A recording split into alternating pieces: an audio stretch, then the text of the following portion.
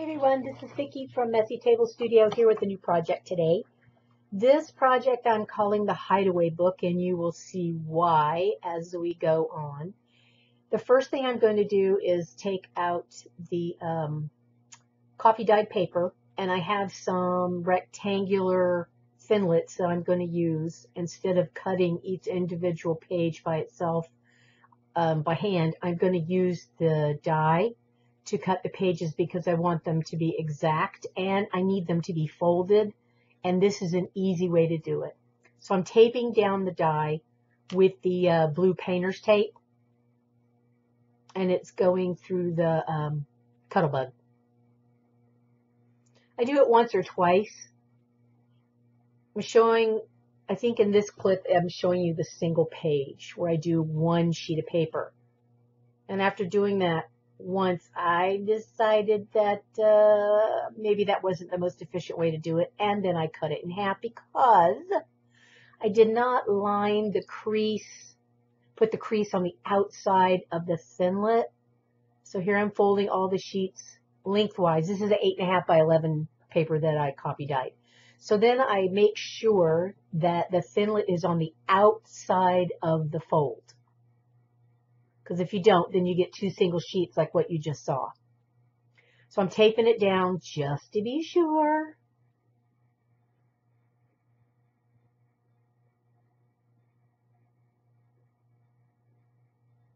I think I do either 11 or 12 of these sheets, and I run it through twice. I like doing it twice. I'm not trusting. There we go. Success, yay! So then I decided, well, I need to do it 2 at a time. So I decided that I'm going to cut them 2 at a time, and I did.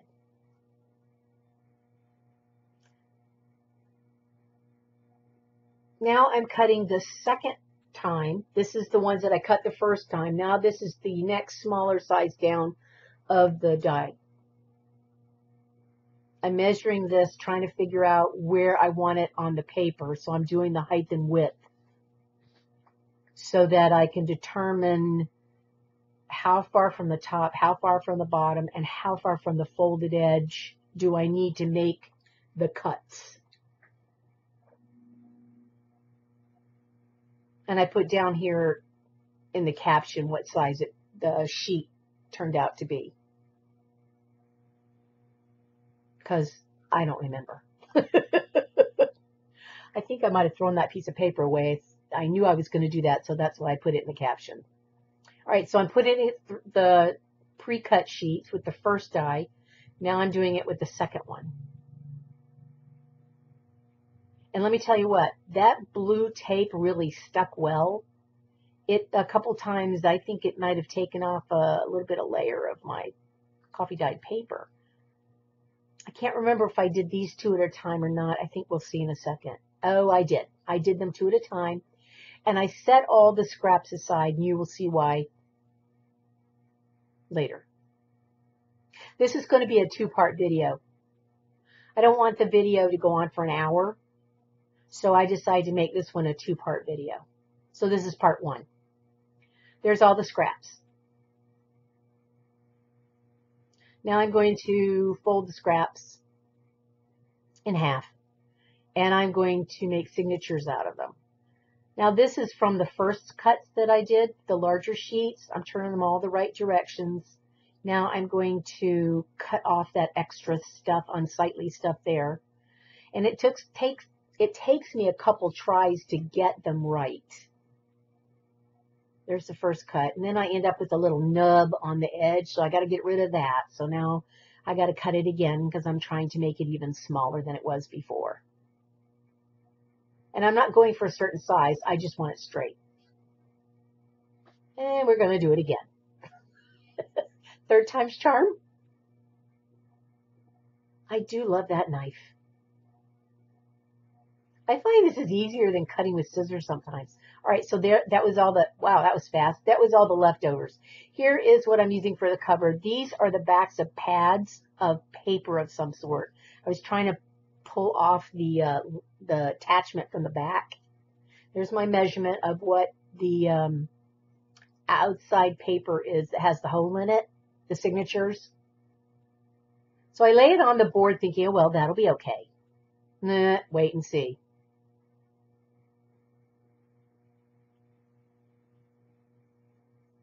So I want to add 1/8 of an inch onto it because I want it to have a little bit of a lip. So I'm going through and measuring from the top and the bottom. So I make sure I have plenty of room for it to move around a little bit. And I don't like my paper to drag on the shelf. I think I've mentioned that in the past. So I'm going to use this knife to cut it off. And I'm cutting 2 at a time because I want them to be both the same size.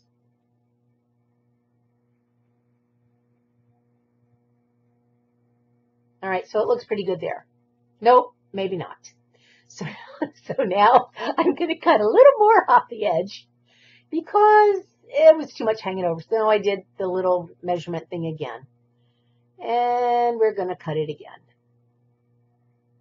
So then we put the second board on it, and we're going to cut it again. Please do not ask me where I learned how to do this because no one will want it, even classes for anything. Oh, it's that brown person.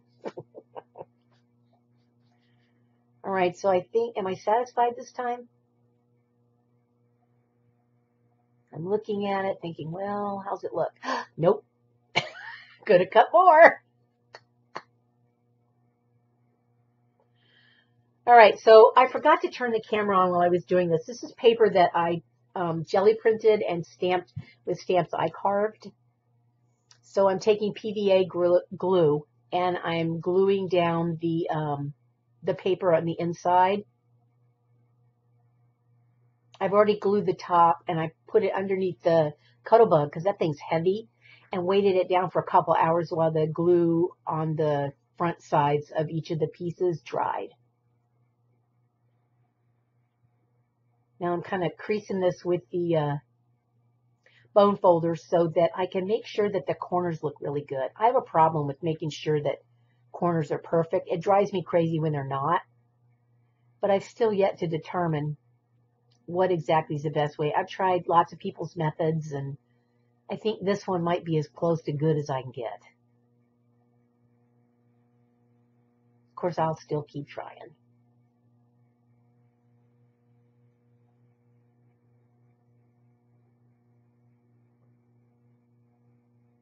I ripped the paper on one of them. There you go. Too much glue, too much pulling and tugging.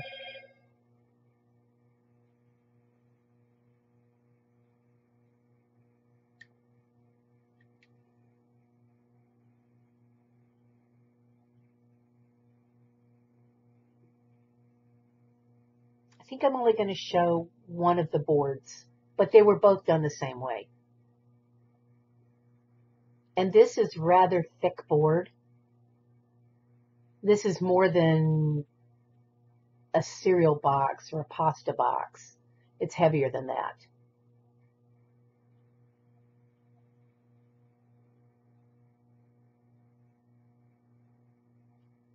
I try not to over pull, but I think I'm doing a good job and I pull on it and it's ripped.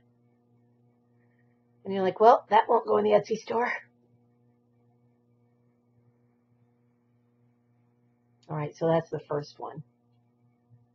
There's both of them all finished. I like the way they look, but I have another problem. I do not have enough paper left over from covering the fronts to do the inside cover. And I tried and looked through all kinds of jelly paper that I made, and I decided I would take a piece of yellow cardstock and try to emulate the paper on the front. So there's the alphabet that's on the front. There's my fish stamp, and there'll be another rubber stamp in there somewhere. That's black stays on, jet black.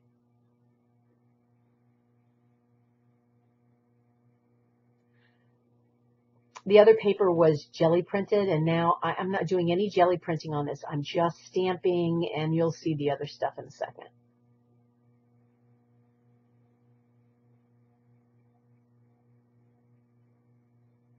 There's a fish.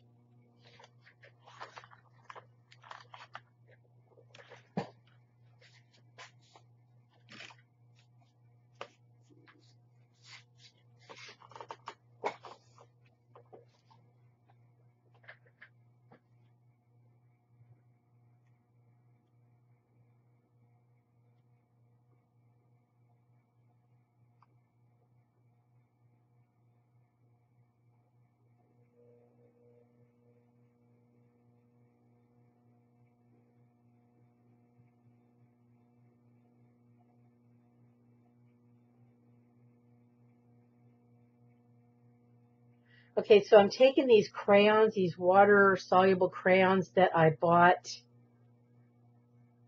at some nondescript discount store in Austin, Texas.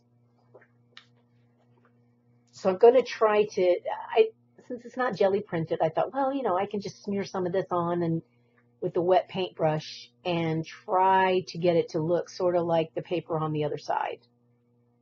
I really like the paper on the other side, and I should have photocopied it, and I did not. I'm sorry now I didn't, because I really like the paper. So I'm trying to make it look like the other side and using it as a guide. Nope, not even close. I'm getting there.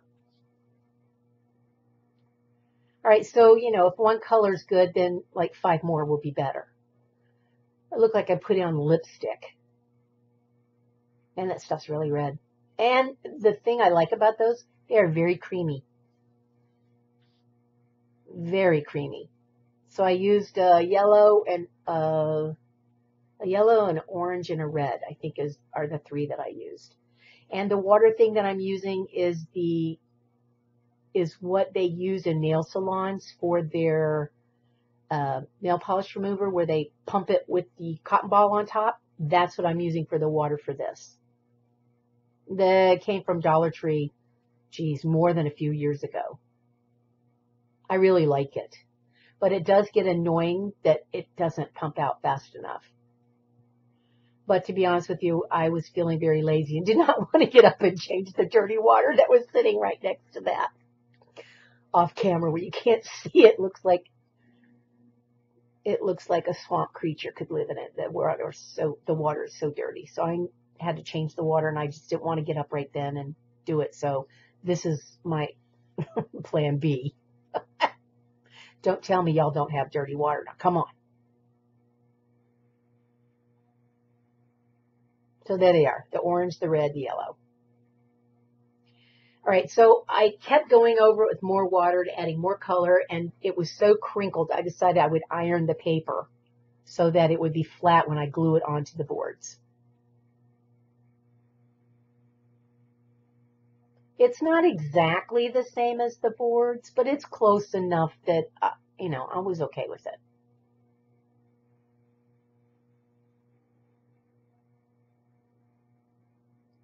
So here I am measuring again. I really hate math, but I wanted to make sure that I covered up all the board. I wrote down the measurement.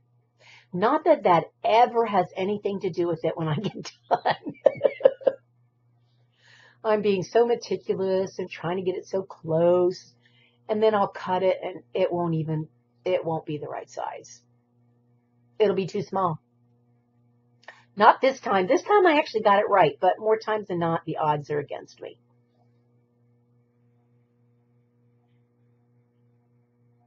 Man, that paper looks really red on camera. Okay, so I know I got to cut it 3.5 inches. This paper cutter only goes up to 5 inches, and I think the other measurement is 6 something.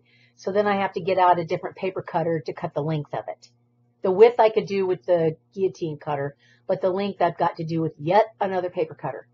I did not use the big paper cutter because, honestly, that would be overkill. Here I am with another Fiskars trying to get it cut right. And as I'm doing it, I'm thinking, oh, Lord, please let it be right. I don't want to have to do this paper again. That's why I keep looking at the end, and I lift it up once under my finger, like making sure I got it right. Oh, my goodness. Look at that. I got it right. Yay! Write that down, please. It might never happen again.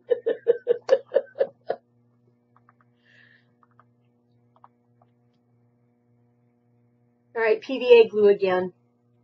And lots of it, evidently. This time I did not use a paintbrush because it stuck to the bottom of the jar. That's like the Black Lagoon.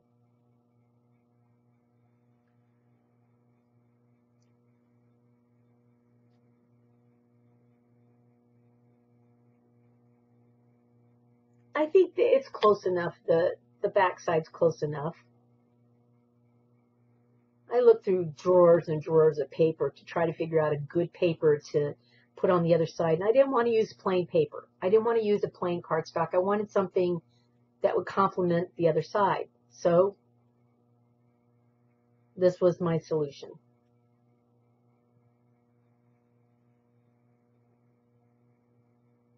And there we go. That's how I weighed it down.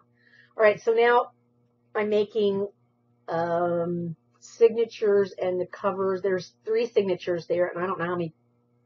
I think there's 4 pieces of paper in each one of those 3 signatures. This is leftover board and leftover paper, you know, the stuff that I was stacking up in the small pile a while back. Well, these are those little pieces of paper that were folded in half, and now they are 3 signatures, and I'm making another little book with the leftover fish paper that I could not cover the inside with because there wasn't enough of it. I was not wasting that paper or any of the paper. I got to use it up to the nth degree. Yes, I did throw some paper away. It was the little teeny strips that I cut a while back, but for the most part, I used every inch of that sheet of paper. I'm just going to cut the ends off and pray that it works. I'm feeling very lucky today. Except for I'm going to hedge my bet. I like gluing those little corners in the corners just in case.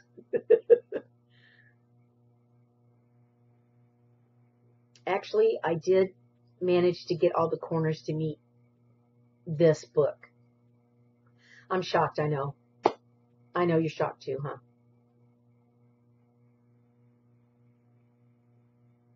I need to buy stock in PVA glue.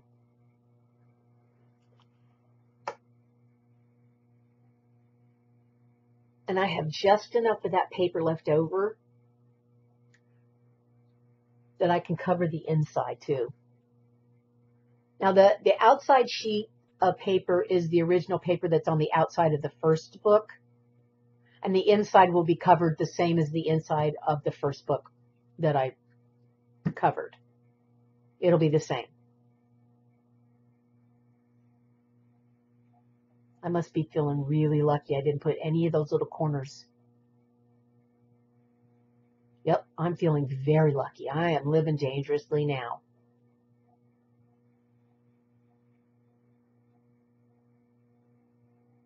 Woohoo, it worked.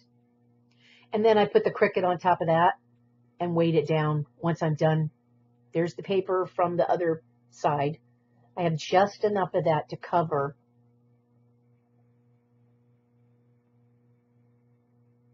There we go. No math, just guesstimates.